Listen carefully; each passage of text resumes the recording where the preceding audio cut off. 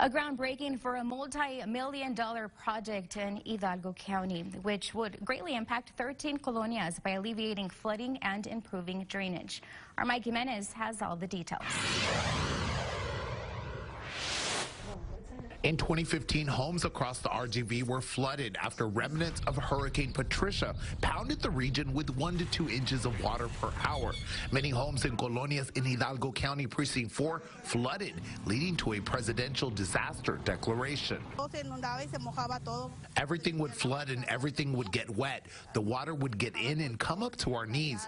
The mattress, the living room, the kitchen, everything would get all wet, and then we would have to throw everything away. But now a $4.6 million drainage project is underway, which will significantly alleviate flooding and improve drainage in 13 colonias. Funding comes from the Texas General Land Office, and the project is being administered by the Hidalgo County Urban Program.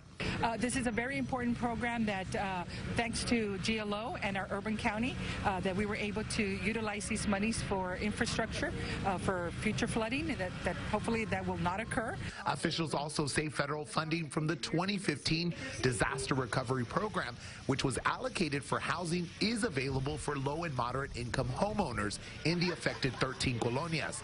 An area resident, Araceli Aleman, says this project will benefit many living in the colonias. It is good that they are doing this so the colonias don't flood, because before many would flood, and now with this new project, the colonias won't flood. In Edinburg, I'm Mike Jimenez for KVO Local 23 News.